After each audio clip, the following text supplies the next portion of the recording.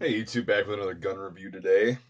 Got one here that I've kind of mentioned in other videos, but never really talked about it or actually made a shooting video with it because 30-06 is weirdly hard to get. I want to get the M2 ball ammo that's optimized for this rifle, so that's why I haven't made a shooting video yet. But I'll still make this one so you can see what it is, kind of know the history a little bit.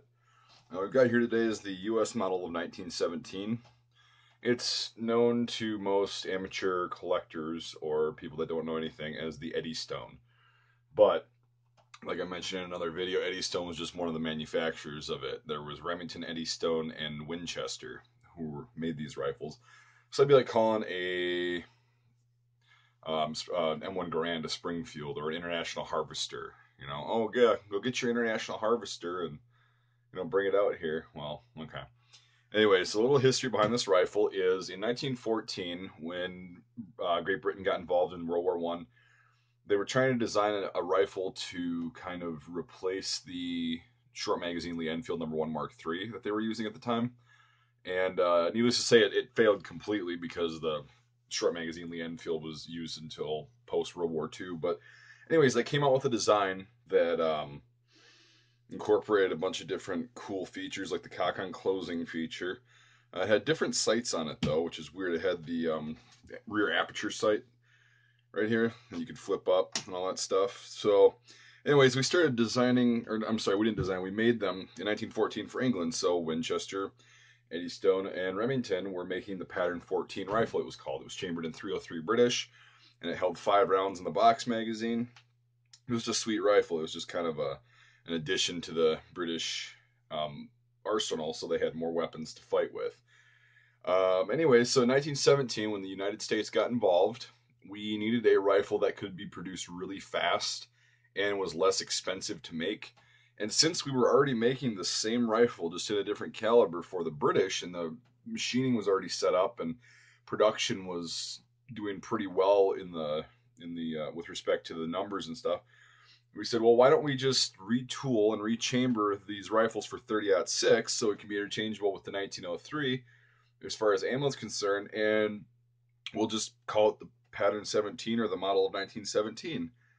And so that's what they did. And going from a rimmed cartridge to a rimless cartridge in the magazine, they actually gained 1 round. So you can hold 6 rounds in this magazine plus one in the tube for a total of 7 rounds.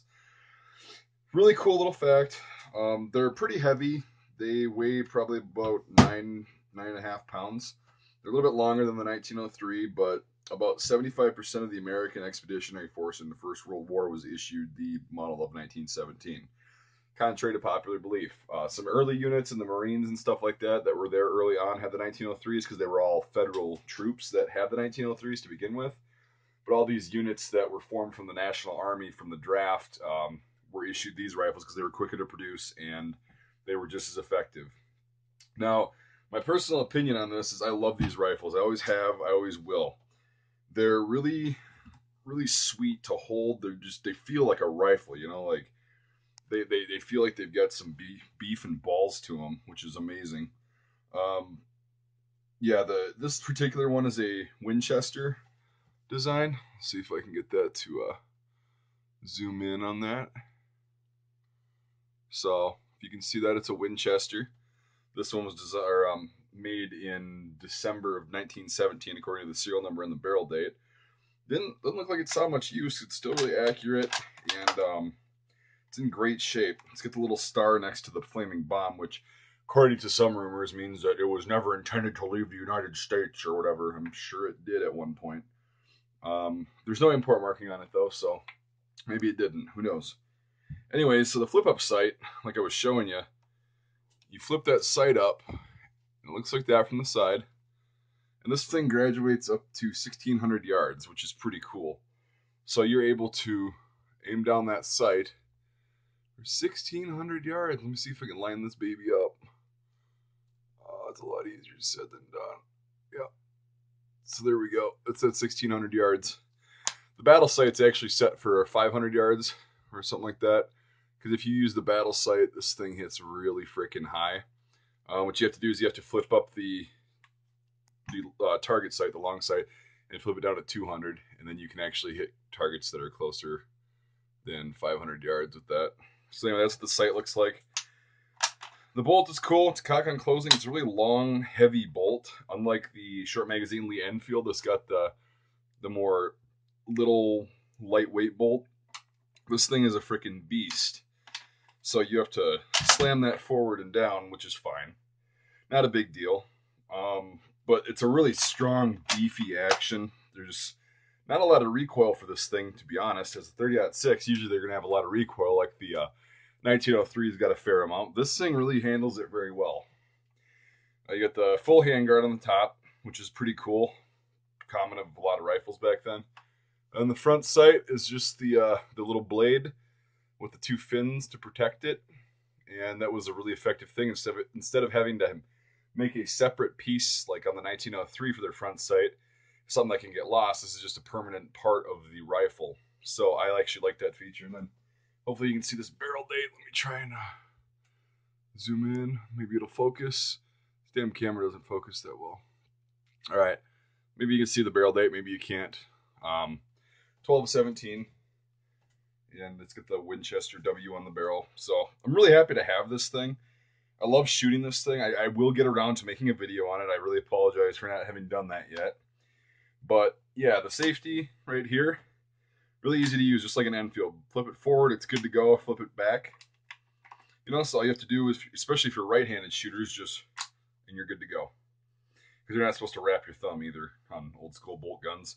In case you didn't know that, because then you get your thumb in your nose. But so if you're carrying it how you should, you just flip the safety forward, and she's good to go. Trigger pull on here is not very, very rough. It's fairly smooth. It's a military trigger for sure, but it could be worse. Most of these that I've handled, even the Remingtons and Eddystones, are just as good quality. And Winchester's preferred because they made the least amount of the rifles. Eddystone made the most, and then Remington made, in between.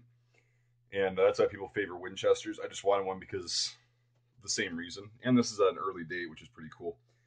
But yeah, this rifle is just an amazing workhorse. After the First World War, we actually sent these to a lot of our allies, like the Free French used these a lot. People that escaped other countries and decided to fight with us in Europe, we issued them 1917 rifles, and they performed very well because we just issued them the 1903 bandoliers and the ammunition on the clips, and they could use it. So a lot of countries actually have used this rifle. They're still being found everywhere in the world, which is kind of interesting. So millions were produced. They stopped making them in, I think, early 1919 or late 1918, one of those two. So they were only made for a couple years, but they cranked out millions in that couple years. Nice finger groove stock here. Reproduction sling, of course. Just uses the 1907 style sling or the Care No Buckle canvas sling. Really love this rifle. It's one of my favorites. I promise I will make a video on shooting. But yeah, if you got any questions on this, oh shit, one more thing. Take the bolt out. It's just like a Mauser action, right? You flip the bolt up, you pull the bolt release to the side, and it'll come out. And then now you can look down the bore, if it'll even work. It's kind of hard to line a camera up with this. It's not going to get you the angle because it's too small. Anyways, so I'm going to put the bolt back in. You just put it in and hit the magazine follower. I think that's all there is to it. The magazine's like a Mauser 2. You push down with a bullet, pull back, and the magazine will pop off. 6+1 in the magazine. I think that's... I'm trying to see if I got all my bases covered here on this rifle. I think I do. It's a beast. I didn't have the bayonet, but yeah, there's definitely a bayonet for this. It's different than the 1903 bayonet. It's actually a 1917 bayonet, patterned after the 1914, but it's going to be made with the U.S. Property mark on it and whatever. Or no, I'm sorry. That's not correct. I'm totally thinking of something else. It'll just be marked as model of 1917 or whatever. Pretty sure they're interchangeable with the P14 bayonets, though, which are made by Remington and such. They also featured a green painted scabbard, which I think the British ones were just regular leather. But anyways, I don't have that in front of me, so I'm not gonna get too detailed on that. I'm probably wrong about some of that stuff now that I think about it. Oh my God, God forbid somebody on YouTube said something incorrect. No. I'll do some more research and make another video on that. But yeah, anyways, there's a cartouche, if you can see that on the stock. It's 3GMK. Yep. And then This one doesn't have a proof mark on it, which is kind of weird. Usually they have a P mark on the bottom for proof fired, but whatever. Yeah, if you like this video, go ahead and like and subscribe. And if you would be so kind as to check out my Patreon page and donate, you can do it for $1 a month, which less than the price of a cup of coffee. And you can see some exclusive content, and we'll do some interactive stuff, live streams and question and answer sessions. So I appreciate everyone watching, and we'll see you guys next time on another gun review video.